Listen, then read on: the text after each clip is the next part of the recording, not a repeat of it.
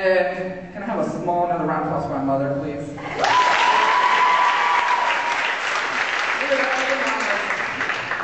Even if you don't like me, you should have round of applause because she birthed me. This wasn't easy if you can't tell the size of my head. Give you a little profile. Not easy here. She was the disciplinarian. She laid down the law. There was no wait till Dad gets home. The shit was handled right then. There was a phrase she used. We knew we were being really bad if we got this phrase. Word for word, we were being really bad. If you don't stop that, I'm gonna break your arms and legs.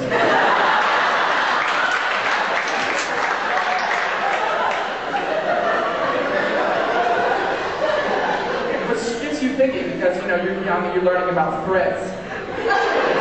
So you're thinking to yourself, I don't think you're gonna break my arms and legs in front of all these people in Walmart. But I did tell Johnny I was going to play hide and go seek with him this afternoon, so that wouldn't work. I've found public discipline, is tough, and I've found that about 75% of it happens in the grocery store. There's something about the grocery store that just makes you want to be bad. When I was little, I would ride, in the shopping cart. She would, when I was little last year. It's still great. And anyway, I used to play a game that I like to call, when we were shopping, of course, and I was riding in the cart. Play a little game I like to call, see how many items I could grab off the shelf and successfully get into the cart. Mom really didn't like that game too much. So she got smart. She started shopping in the middle of the aisle, going to the shelf, grabbing what she needed, and coming back. But I didn't let this frustrate me. I didn't wait a little line, because I got smart.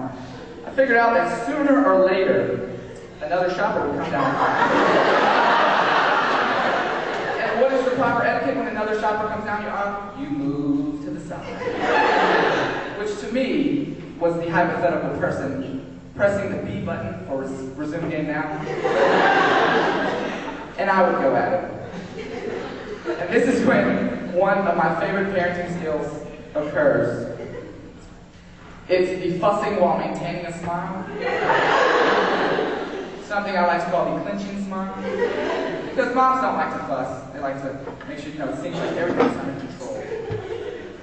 So, then I would grab something, food or something I want to play with, and I would hear, Chad, put the chocolate chips back on the shelf. Don't think I can't see you. Put the chocolate chips back on the shelf.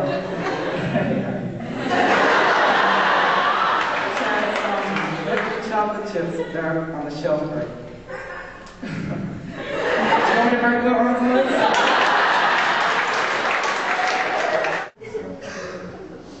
Last thing about one of my favorite things growing up is whenever Mom, we were in the house and she really did get mad enough to just be chewing me out. It didn't happen often, but when she was just chewing you out, the phone would always go. Every time. Did it have to be the fake answering voice? Like, we had hard wrestle floors, which would shatter anything and everything that you dropped. And into a million pieces, basically, which you would hear. Chad Joseph Songy, I told you to carry those peas with both hands to the table. I really didn't even want peas. You are going to pick those peas up, each and every one. You better start picking those peas up right now. Hello? Susan, how are you? No, we're good. Yeah, how's town? Can you turn down the damn TV? Can't you see I'm on the phone? What's that, Susan? Oh, Thursday would be great. No.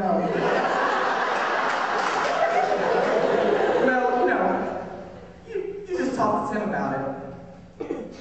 Oh, Susan, excuse me one second. Do you want me to break your arms?